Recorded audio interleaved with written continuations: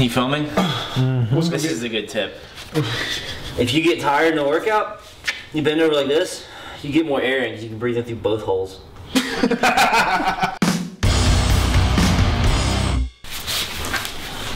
I really am stretching because something's tight. You gotta get warmed up for this. Tips don't come easy. Ready?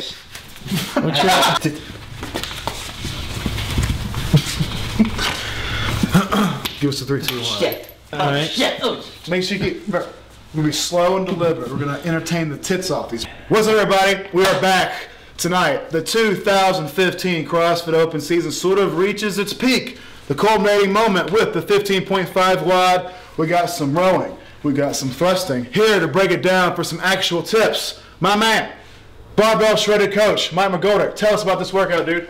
Thanks, Chris. All right, guys. We've got for time workout. So unfortunately, it's not an AMRAP, which means you actually have to complete it. You can't wait for the clock to expire and just chill out. Damn. I know, bummer, right? However, it didn't look too bad. You saw how quick those guys crushed it. Now, I'm not saying that you'll get it done that quick. I'm saying you could get it done that quick, but anyways. So for time, we've got 27, 21, 15, and 9. Rowing for calories and thrusters, 95 pounds, 65 pounds there. 72 reps on the rower, 72 thrusters total. So not a whole lot of work in the grand scheme of all the other workouts. And at least you can sit down and do some work on the rower.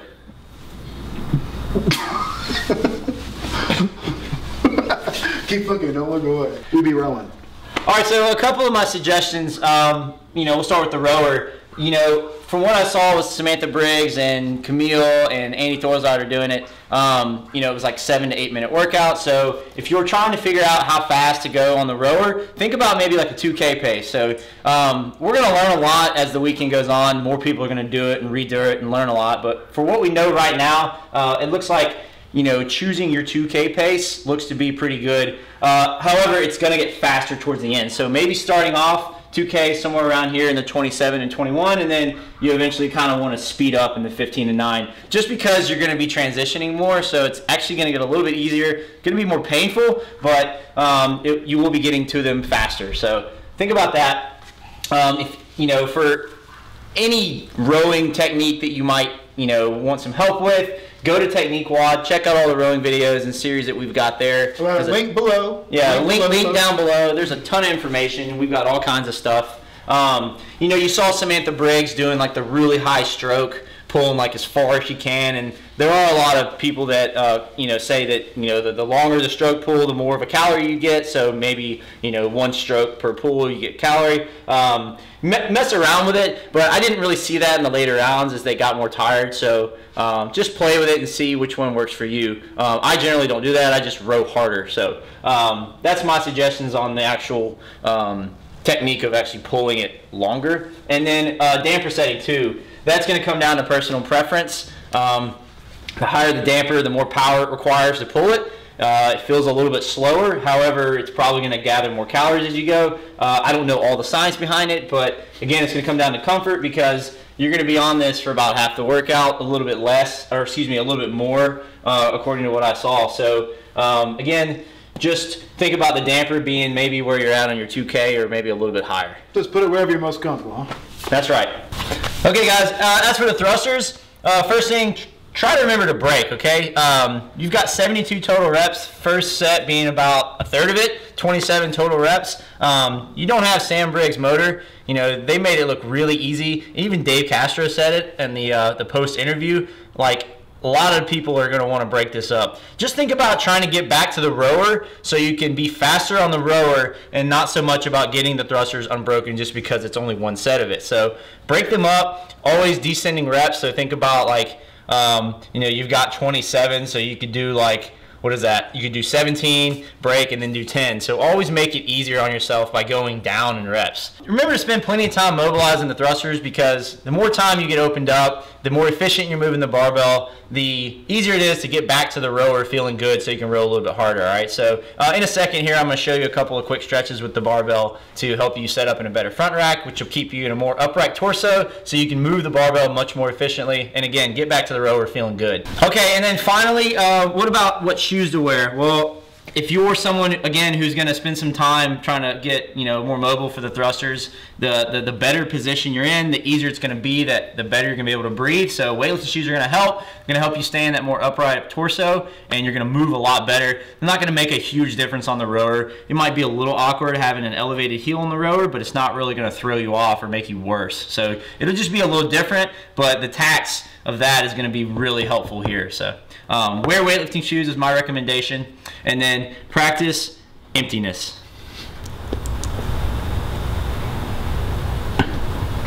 No, I'm just kidding. Sorry, so make sure you spend no time eating. Make sure you spend as much time as you can eating. So I recommend wearing weightlifting shoes. Beeper space. Pause. Camera. Go into this workout as empty as you can. I think that the lighter you feel and the less food you have in your stomach, you're going to move much more efficiently, because this one's going to burn and you want to feel very efficient and very light. Get the heart rate up really high, get the aerobic system good and warmed up, spend 5 to 10 minutes getting the heart rate up high, and make sure you rest, spend the time mobilizing, and then you're ready to go. You wouldn't eat gravy and biscuits before doing this? As long as it's gluten-free gravy. Gluten-free gravy? And biscuits. No. Do they make that? Not a thing. It's called something else. It's called like a French cookie or something. Not in my America. Mobility. Mobility Mike. Mike's mobility. Ooh. All right, we're getting mobile here.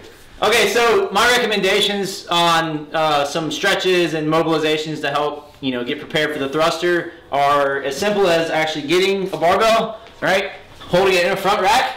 Okay, I like to do full hand on the bar because this helps make the stretch more difficult. And then have a buddy come up and kind of push the elbow up and around. Woo, it's tight. You can even say, all right, I'm going to push my elbow down into you, contract, and then relax. You might see it go up a little higher. Wow. And then and then switch sides. Boom. Come back over the other side. Have them do the same thing. I'm going to push down into you. 1, 2, 3, relax. And then it goes up higher. Cool. All right. And then see if that helps a little bit. And yeah, that should work. It should work good.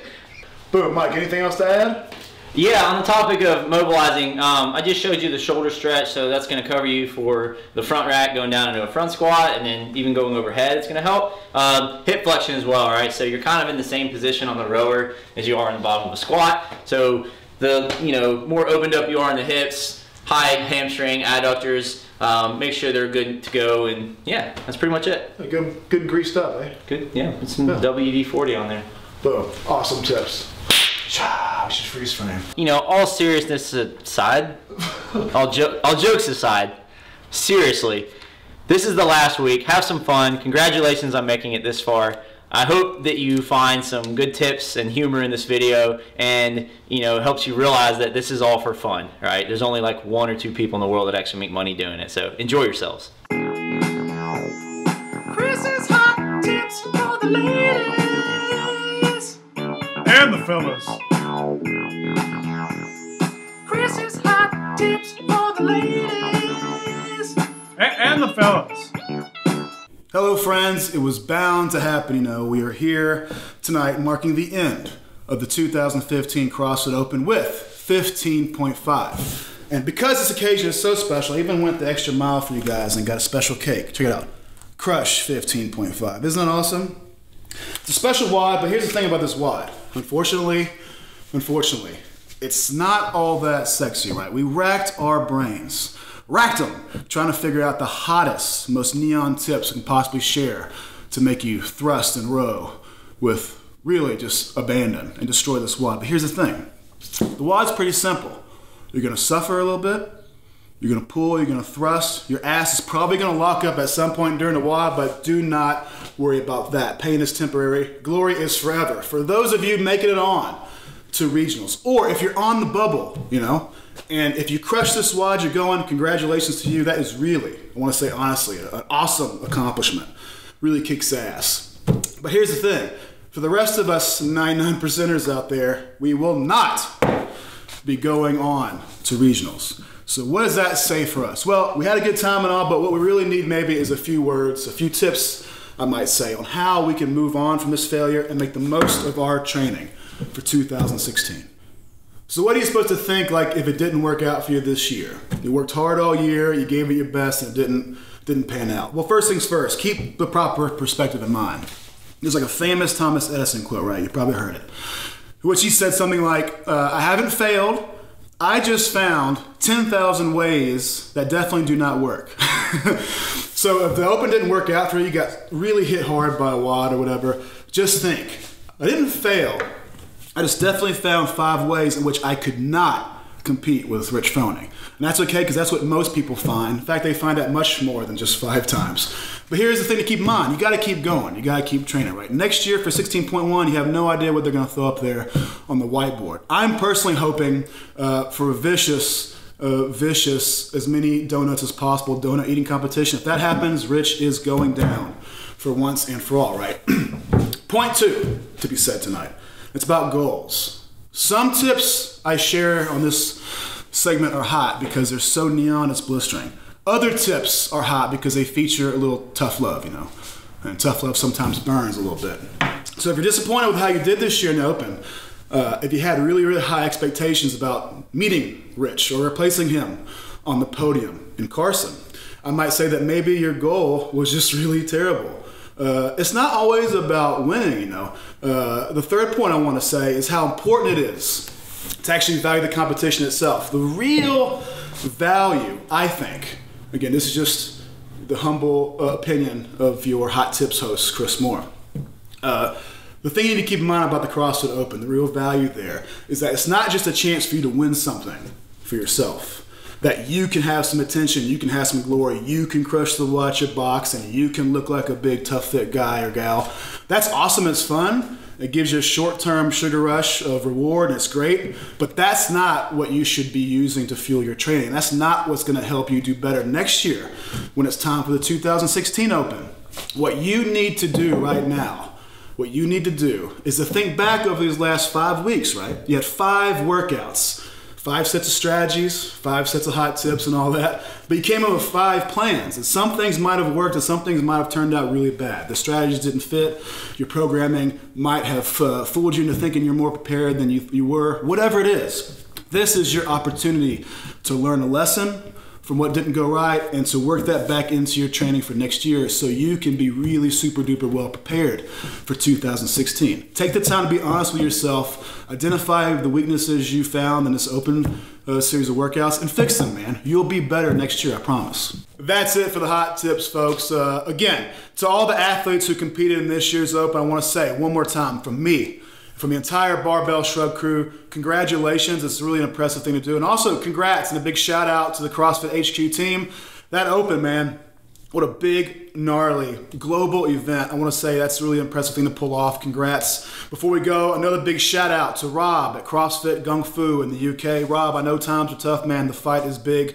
Keep pushing on. In the end, you will find your reward, dude. I'm really impressed with your story. And before we go, if there's anything to be said about these dang hot tips, is that we tried our best to make it funny and entertaining, you know, every single week of the Open. And some people thought from time to time that we kept it a little too silly, but you know what? That is the entire point, man. To reiterate one time before we go, you know, in the wise words of that sage, Bill Murray, when you have a good time and relax, that's when you're going to do your best. In life and workouts and everything in between. So, until next year, man, we'll see you for the 2016 Open. Shaka bra.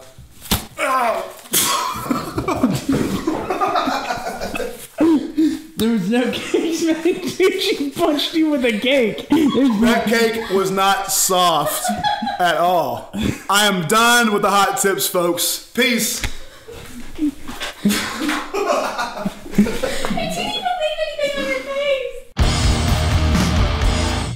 Join the conversation every week after the episode over at barbellshrugged.com. This is also where you'll find new episodes of Barbell Shrugged, Technique Wad, Nuggets and Pearls, Barbell Business, Get Change, plus new articles every day on our daily blog, written by us, guests of the show, and some of the biggest names in strength and conditioning.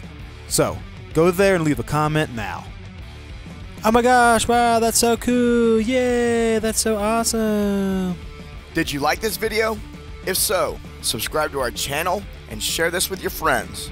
And if you want even more free, awesome resources to help you reach your fitness goals, plus some updates that we only share over email, head over to barbellshrugged.com and sign up for the newsletter.